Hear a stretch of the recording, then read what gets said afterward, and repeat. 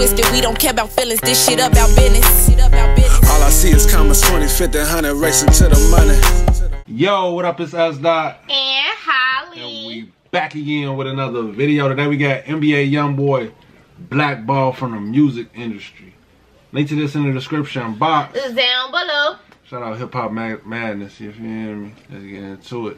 Shout out to the gang for requesting this too. Y'all spamming this up. When Drake dropped, everybody and their mama posted his album. If Thug drops, the whole industry posted. Travis drops, the whole industry posted. YoungBoy dropped, and it was not that many. You might say, well, YoungBoy don't with nobody, and that's true. YoungBoy in the last year has been on collabs with Future, Migos, Nicki Minaj. Did all of them post his album? Did they show the support? I think that YoungBoy was used in a good capacity for other artists when they needed singles. It kind of shows me how cliquey the industry is. If you're a part of the clique, they basically you out. But if you're not really that cliquey with everybody, they act like and he was right. After starting his... I don't know though. I feel like it's deeper than just, oh, you did a song with me, I'm gonna post your album. It's like, if you really, like, you gotta really fuck with a motherfucker, like, down there. Right. Like, it ain't about just doing a song, you know. And like he said, YB don't fuck with nobody, so he ain't hitting the motherfucker up like, yo, what up, what's good with you, what you want? Like, them other people might have closer relationships, that's all I'm saying. And, I don't know, the vibe I get from YB is kind of like, you know, I'm not waiting to say, I'm not waiting to say too. Like, you know, I don't gotta work with nobody. Like, and if you got that vibe, then people not gonna want to work with you. Yeah, like, true. if you give off that, like, you know what I'm saying?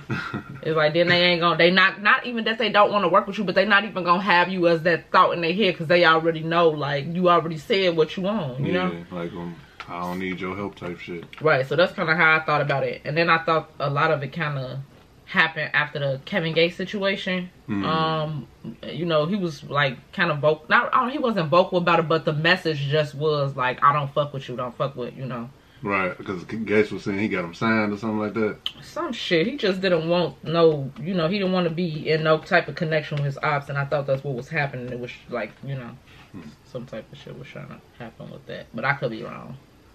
But if you're not really that cliquey with everybody, they act like and he was right.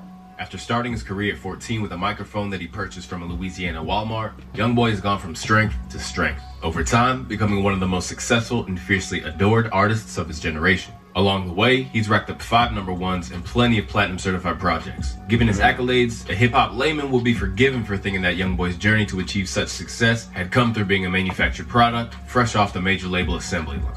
But in fact, it's come in spite of his fractious relationship with his label, Atlantic.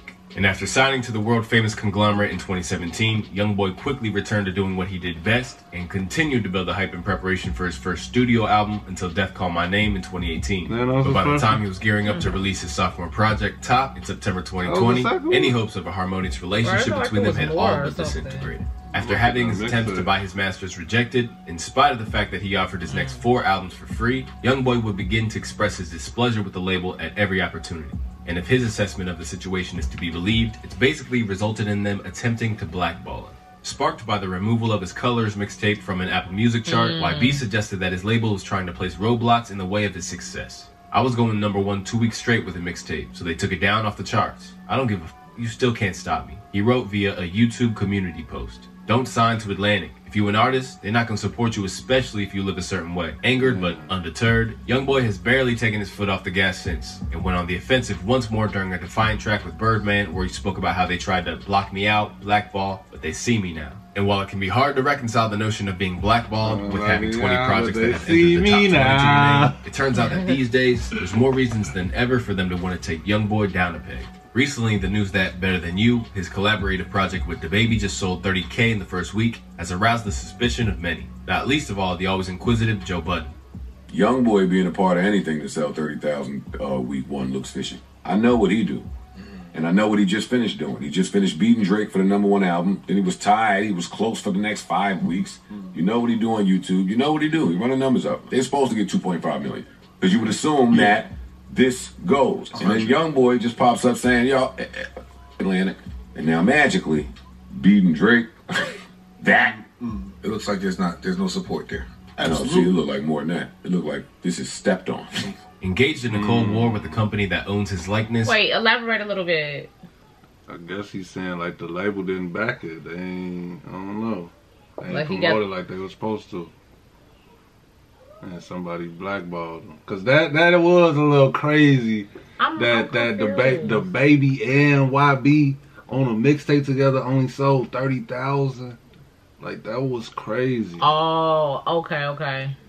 It's like you already know why them numbers be, you hear me, through the roof every so why time. why did the YB fans like that's, you know what I'm saying, don't matter. That I don't know about that one now. Nah, it's the label too. It ain't just the fans. They gotta put that bitch out in front of everybody, like, you know. But everybody knows that YB coming with the shit. I don't know. I guess I get what you're saying.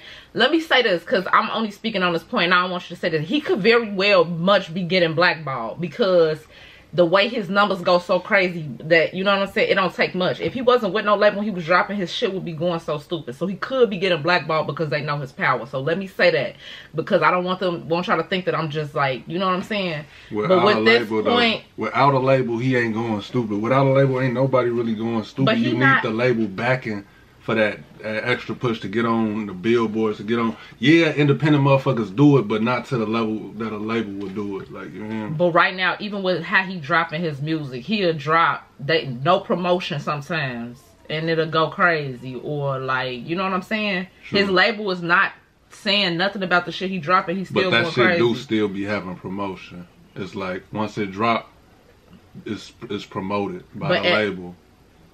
Like, you hear me? It don't matter. That first week, they pushing that bitch. Like, you hear me?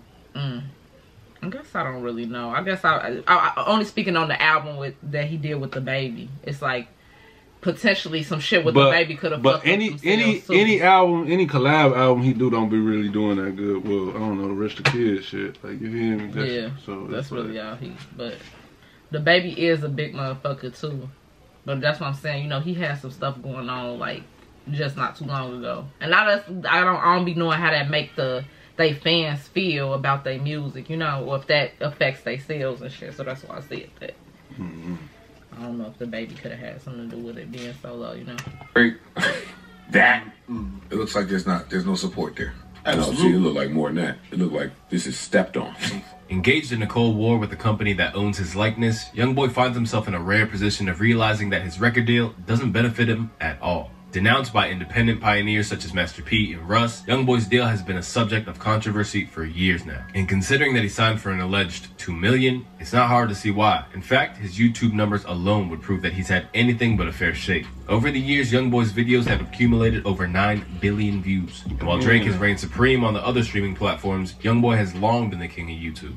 NBA YoungBoy's YouTube page generates 292 million views a month, revealed academics in a 2021 tweet, which means YouTube pays out his label approximately 1.4 million a month, approximately 16.8 million per year just for his YouTube content. If this is true, it suggests that he's been nothing less than exploited. That boy go crazy, because he ain't seeing none of that money. I heard from the shit that he be dropping on YouTube. They say he don't get none of that money. And they how much did they just say? What's his And that nigga been out for some years. That's not right. 16.8 mil, and he ain't seeing none of that. Okay, I'm just confused. How much do he owe them? Don't you owe their ass then you know? 2 mil, yeah. 2 months he can go home. It's probably an album. Like, you know. He gotta do another album. No, he probably got a set amount of albums he gotta do before you can leave, and you gotta pay that $2 million. How does this thing work though? That's the thing. Like, what the fuck do motherfuckers be signing? Cause like, can he go make a YouTube channel and get the blogging on that? No, cause they own his likeness. That's no. Y'all gotta.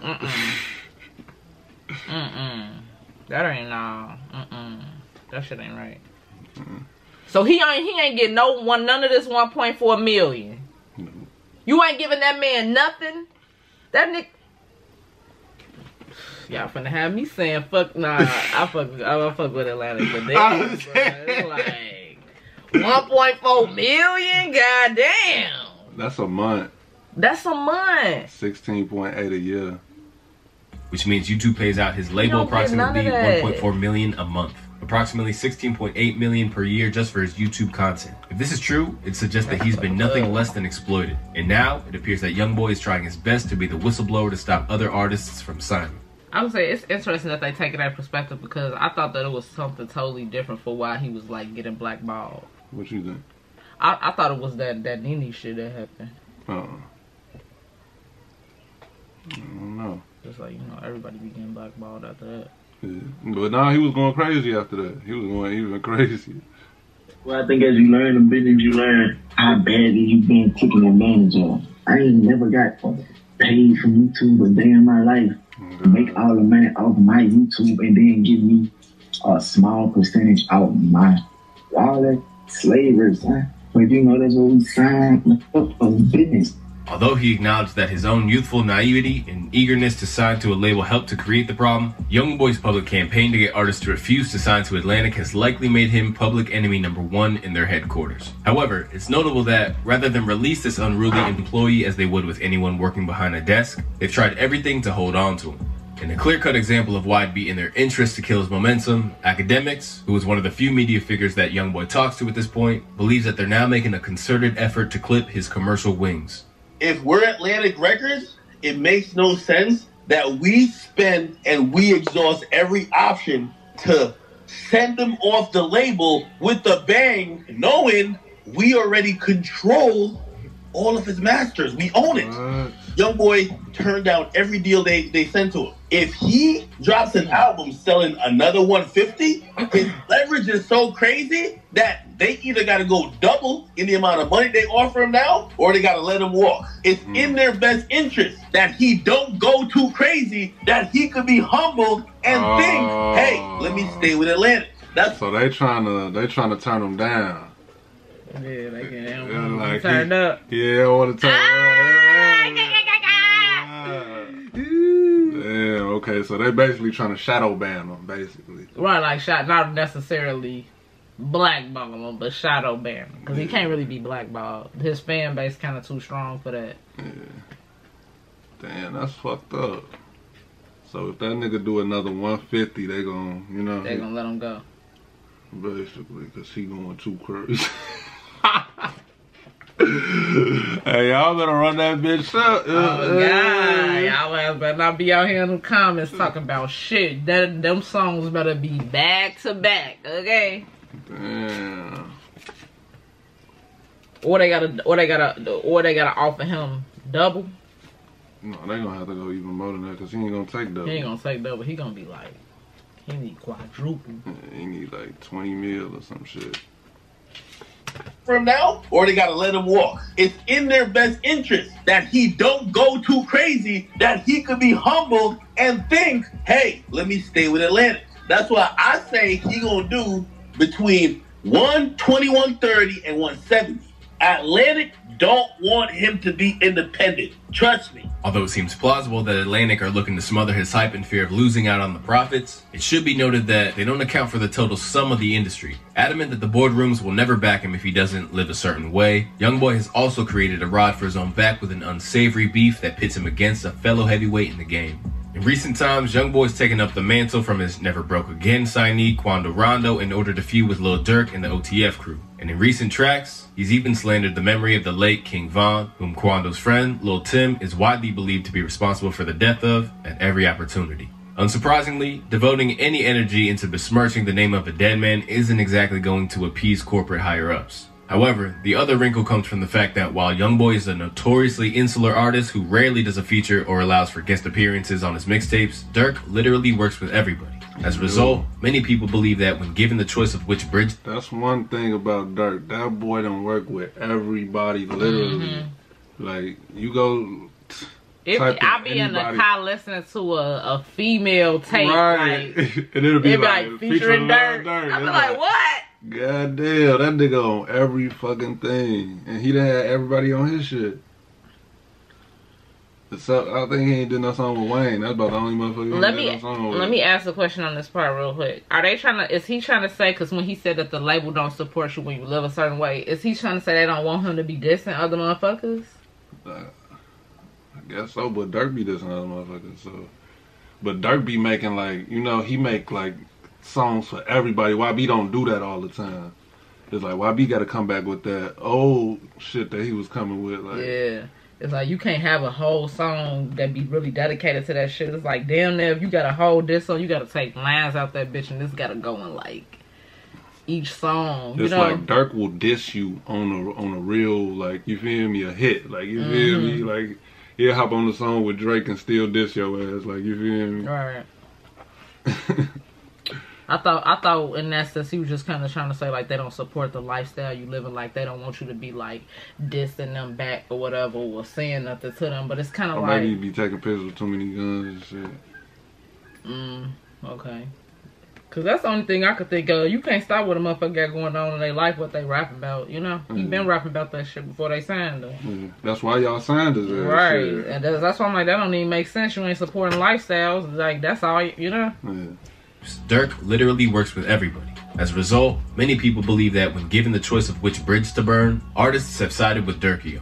You got him and Quando and a lot with Dirk. You gotta be a certain type of artist to be able to just be in the middle. If you kicking it like your brother, so the situation stand on that, I feel like. So if it's me, don't be in my face with all that, like, and then be with a who you know killed my boy. Keep your over there. I ain't.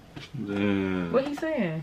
He basically said fuck with Dirk. He said, well, really he's saying like shit, like if how Quando, Rondo and them, you know, they kill Vaughn or whatever. It's like, I'm not finna hang with them if this my boy. Like, you feel me? I'm not finna be fucking with them if I know they killed. You feel me? Okay.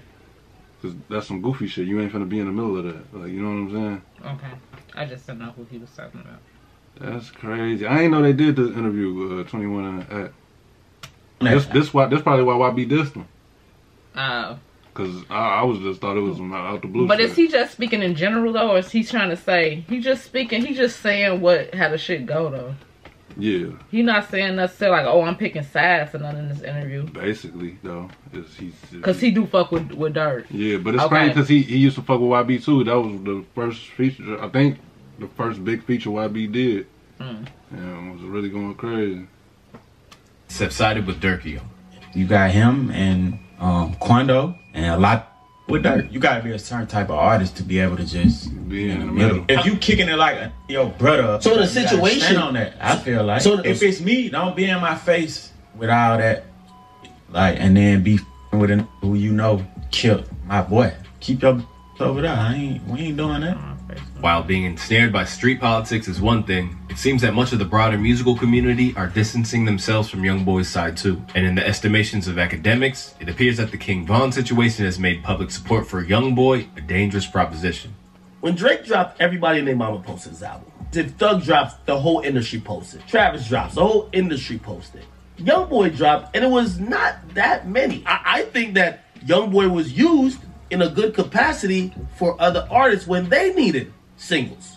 Did they reciprocate? It kind of shows me how cliquey the industry is. If you're a part of the clique, they basically you out. You're then spread thin to save everybody's career and give everybody a moment. But if you're not really that cliquey with everybody, they act like and he was rap. I'm wondering if the latest situation with Quando Rondo may affect people showing love, especially industry dudes. Dirk is on fire right now. Dirk was following YoungBoy, unfollowed him as soon as his page came back up. I'm wondering if that affects anything. I was told Quando Rondo wasn't getting industry support, and it's kind of a reliable source, because if certain entities or people support him in the industry, it would mean they're going against the other side.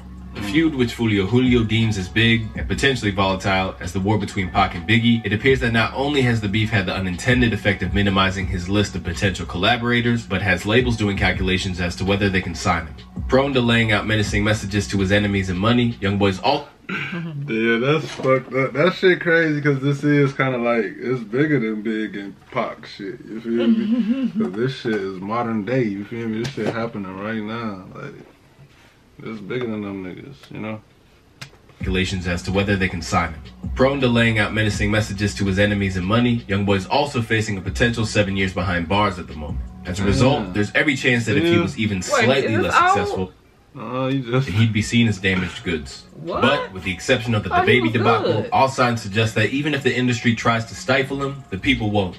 In October of last year, YoungBoy joined the illustrious ranks of Tupac and Lil Wayne to become the third man to score a #1 album from behind bars. Once again, with very little promotion from Atlantic. Respected among his peers that exist beyond the street sphere, it's also been reported that new music with a fully fledged pop star and Lil Nas X could be on the way. Meanwhile, one of the culture's most uncompromising innovators has been doing his part to let the world know that YoungBoy is simply misunderstood. Sending love to NBA YoungBoy, man, for real.